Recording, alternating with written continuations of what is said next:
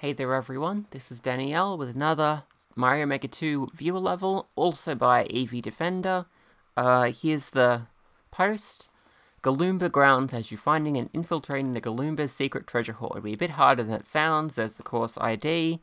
Presumably it's a Mario World level, or a Smoo level, however you want to pronounce it, because Galoombas are only in that style.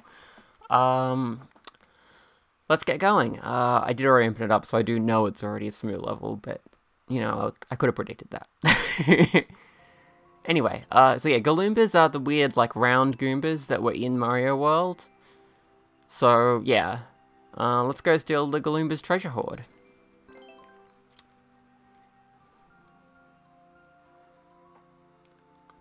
I forget if I read the code already. It was YFD-P2H-NHF. You can see it on the screen there, so. Here we go. We need to grab all 330 coins. Okay, so that's the treasure hoard we're infiltrating, I suppose. Yep, there's some Galoombas. Galoombas are kind of strange, because unlike regular Goombas, you can pick them up after you've walked them. Because they get flipped upside down like this. I feel like there's probably something up there, but I don't know if I have a way to get up there just yet. Let's keep wandering on and just keep having a look around. We do need to find 330 coins in order to complete the level, so let's try to make sure we find them. Watch out for fish, by the way.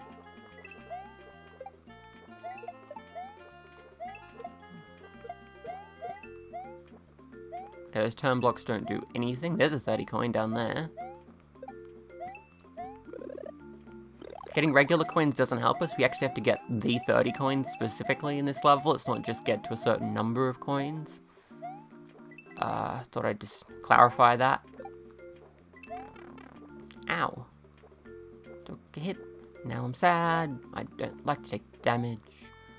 There's a turn block over here. I could maybe bring a shell or something to hit. There's a shell over here. I can probably get it. There we go. Oh, it's just coins. Doesn't really help in this case. Still nice to have, I suppose. Although they don't do much. They're like a platypus.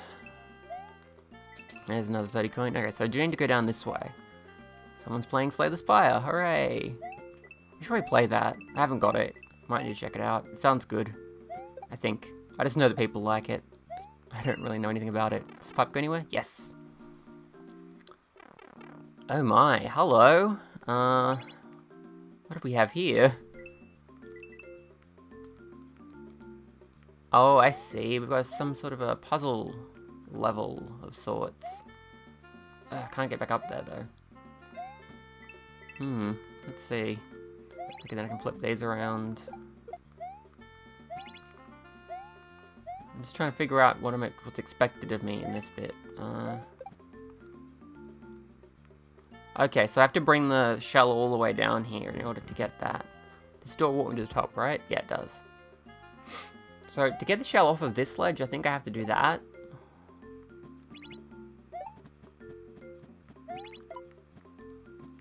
Yeah, it's a bit of a puzzle level. This is one of the things you can do when you have switches in the game. Pretty fun. There we go. Wasn't too tricky. Oh, and there's the last one. Okay, so that's it. We just have to not die now.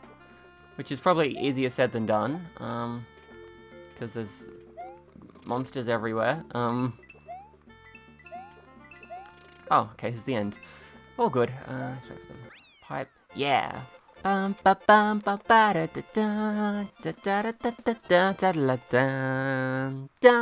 Whip.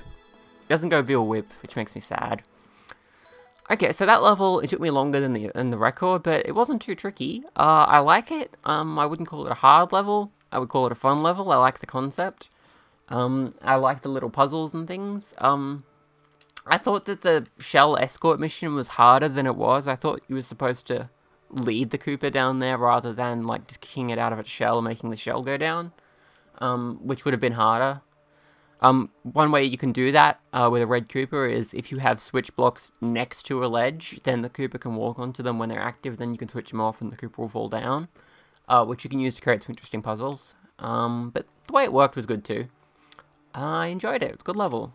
Thank you for Make. I hope you enjoyed watching. Everyone who watched, if anyone watched. And